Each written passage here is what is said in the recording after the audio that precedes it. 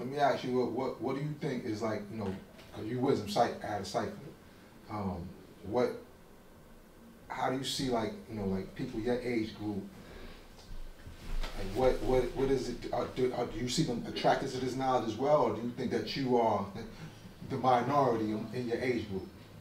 I definitely see I'm the minority. You know what I'm saying, because like not like me growing up, seeing how people are maneuvering, I'm just like, I'm not like this person. I'm not like this person either. I'm just myself. Did you always think that, or did you draw that up as you got knowledge? Nah, it was over time, like me seeing how people's interacting. I'm just like, I see like for example, like I would go to school with somebody at elementary school, right?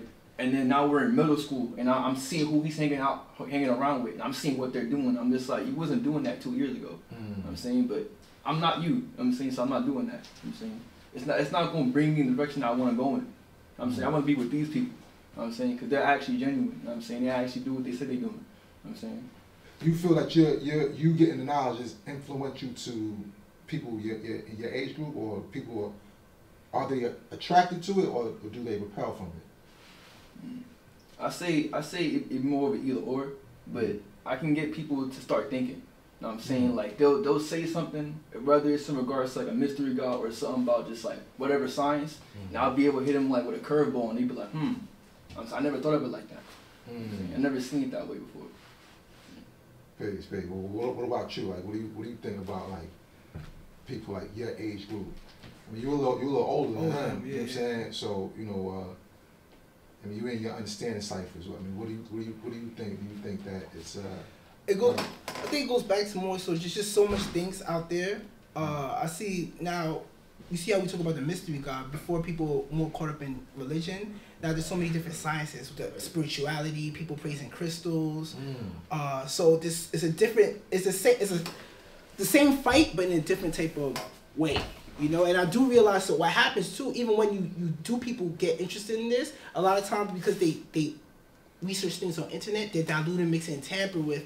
So I'll give you an example. It was one time I was at a barbecue, and it's a brother I knew when I was younger, before I had knowledge. And he saw me at the barbecue. He said, what's up? And he saw the ring. So he said, oh, you the guy now? I said, yeah, right and exact, or whatever.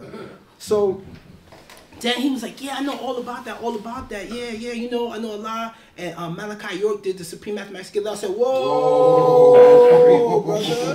He was like, nah, wasn't they in Madden One together? I'm like, yo, first of all, that's some real mixing. The first step in everything is knowledge. So if you see that I'm something, right, and you come and you ask me about it, I'm not gonna come and say, let's say if you a boxer, I'm not gonna go to a boxer and say, oh, this is how you do that and that, right? Yo, you see this? Ask me about it, you know?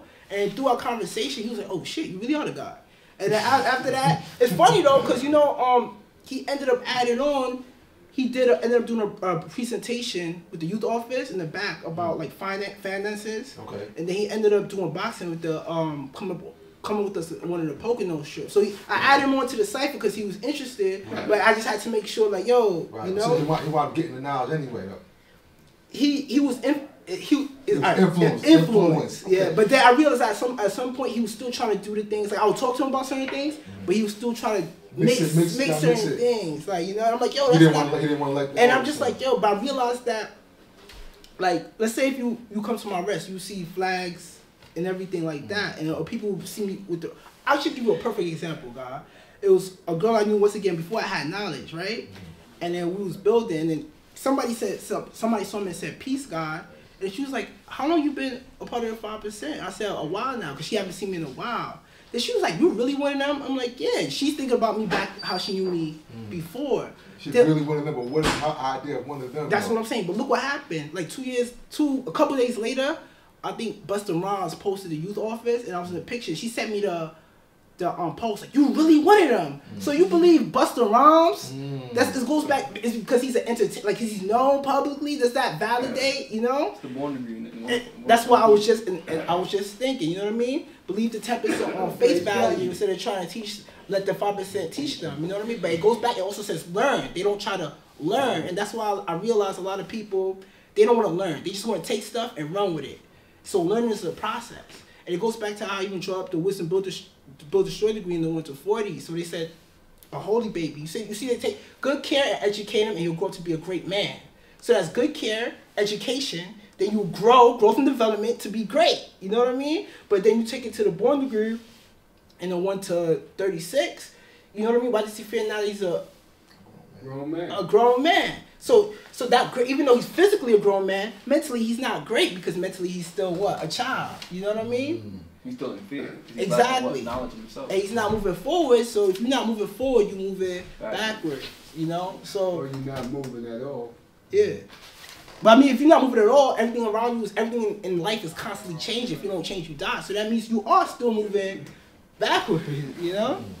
The species who don't want to evolve will not be in existence.